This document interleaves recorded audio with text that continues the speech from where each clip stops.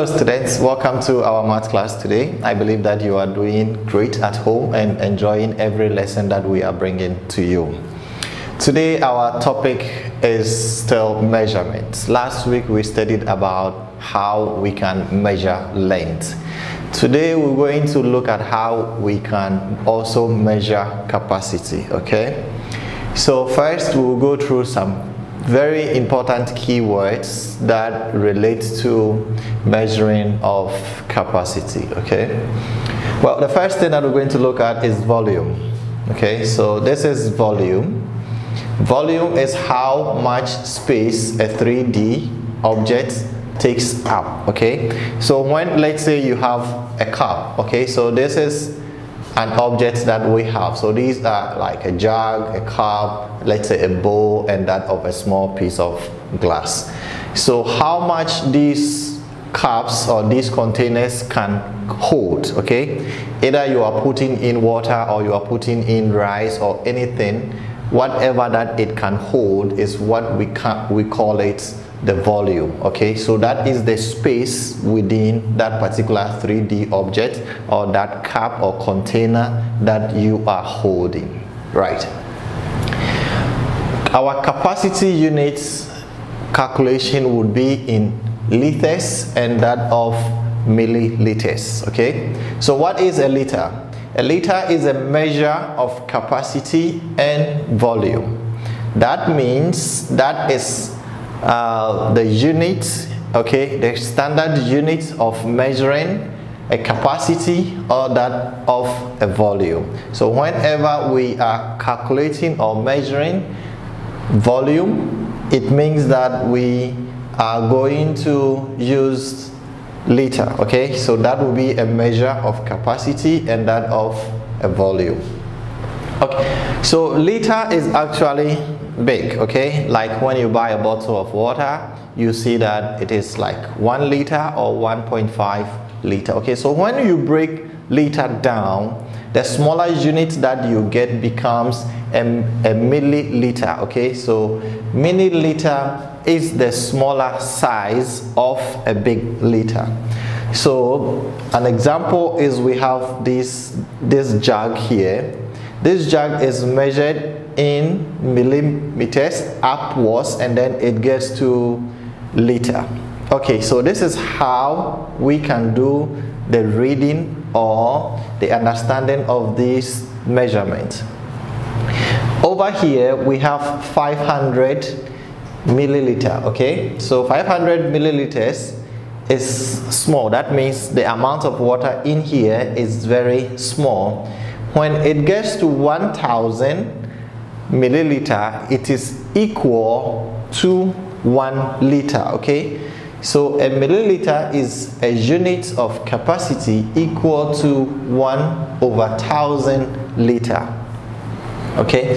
So it means, that means 1 liter is equal 1000 milliliters. So 1000 milliliters is equal to 1 liter. So the actual heading of our capacity is the amount a 3D object can hold. So when you combine everything together and then we come to the capacity, that is the amount, that is the total amount a 3D object can hold. Okay, so this is about our capacity. We have known about volume, known about liter and that of milliliter, and then we also have looked at a capacity. Now I want you to turn your book to pages 50 and that of 51. That is where we're going to do our first activity, okay? So with the first activity, this is how it's going to be. We need to look at these kinds of jug that we have here. Okay, so these are 3 jugs and they are filled with water. Here, this jug, there's a stone inside, one there is an apple inside, and then this one there are 10 cubes also inside. Okay, now there are questions here that will ask you about the changes that will happen as and when you put in a stone or an apple. What will be the volume of water inside there? Is it going to increase or is it going to decrease? Okay, and then over here, making a liter is also about some students who are using cup and jug to fill a bucket. So your activity here is to read these questions and then tell the changes that is going to happen, or how effective is it going to be if you are using a cup to fill a bucket or you use a jug to fill the bucket. Okay, so we'll continue with the discussion of our first activity to get good understanding so that we can complete it successfully and move on to our next activity. I'll see you in our second video.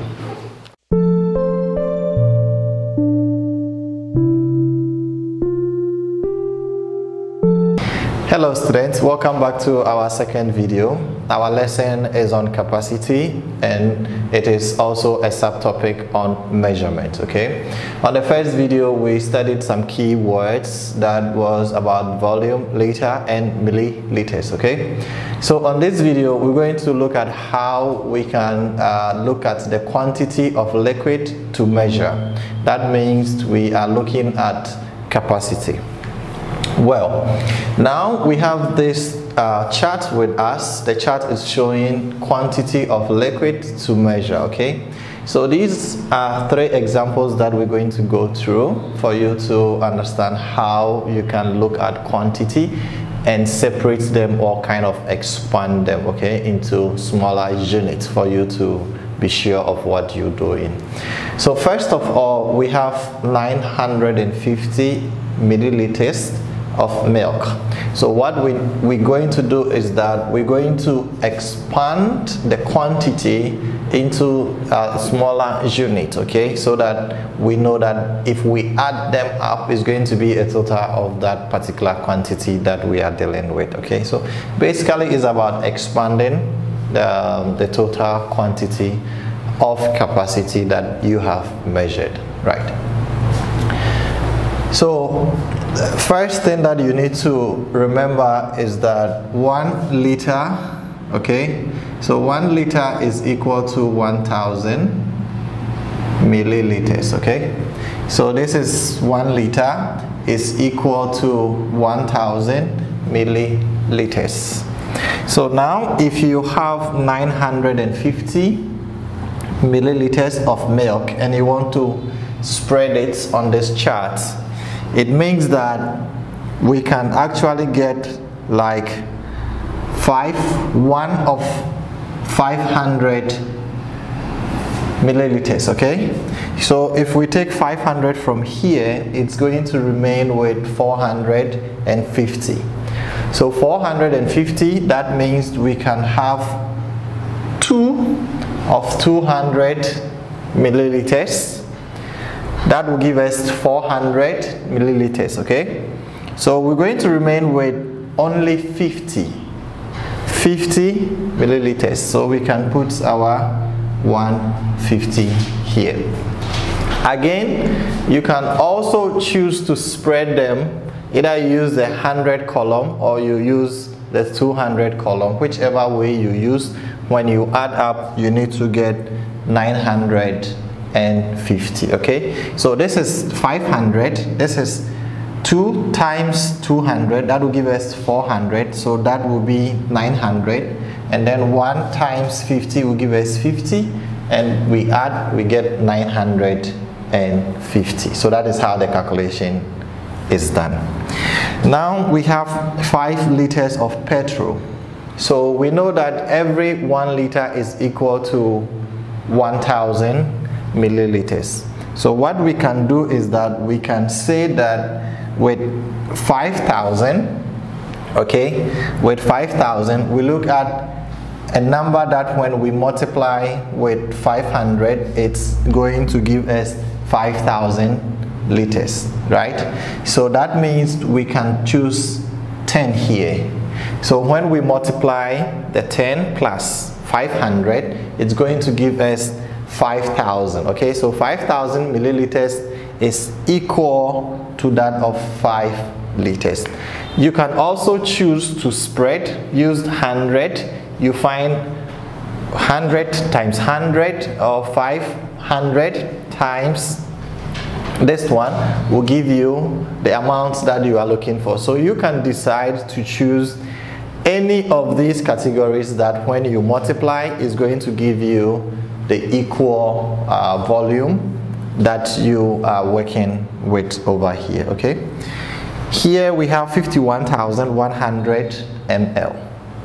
So what we can do is that we can choose, which one can we choose? So we know that 1,000 is equal to 1,000 millimeters is equal to 1 liter. Okay, so we can choose that we have 51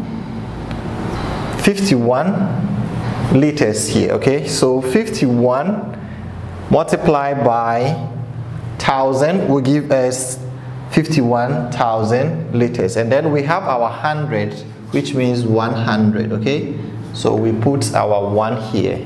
So 51 is here, and then 1 is also over here, and that will give us our total 51,100 milliliters. Okay, so once we finish with this one, we're going to have an activity on that. That will be our second activity, and it will be posted to you so that you can try your hands on how you can look at quantity of liquid to measure. Okay, thank you. I'll see you in the last video.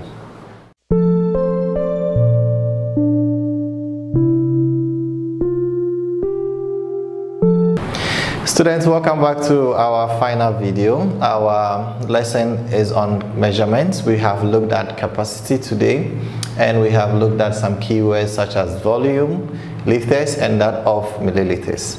Okay, so I believe that you have these words now, and you now understand them, and you can use them as and when it becomes necessary for you to use them. Okay, you should always remember that 1 liter will always equal to 1,000 milliliters, and then this chart has also helped you to kind of do expansion of a total quantity whenever you do your measurements. Okay, so next week we'll be looking at weight as well, which is also part of our measurements. That will be the end part or the end subtopic of our measurement. Okay, so you can read ahead about weight, how we can use scale and other things to measure weight as well. So it's all about measurement. I'll post your homework is actually from the challenge book, page 37. It's about liter label search. Okay, so when you open your book like this, you see page 37 at the challenge book. Okay, so these are pictures of items that we are used to in our daily lives. Okay, like a bottle of water, a fruit juice, a squash, milk, and then cooking oil, and then laundry detergent. These are things that we know them in our lives, or you can look for them in the house, or you go to shop and then you look at them. Okay, what you have to do is that you have to complete this table. First, you write the names of these items here to complete the other cells or columns that you have here, and then in your own way, per what you know already, you give an estimate. Estimate means you are giving a guess. Okay, that means you look at a bottle of water, you know that maybe it is 500 ml or it is 1 liter. You just make a guess. Okay, looking at the size of the bottle here, and then you write your quantities here. Okay, then the next thing is, now you have to look for these items and look for the actual size. Okay, the actual size, and then you put the actual size over here. So that is your homework for today. Thank you for joining class, and I'll see you next week for weight. Bye.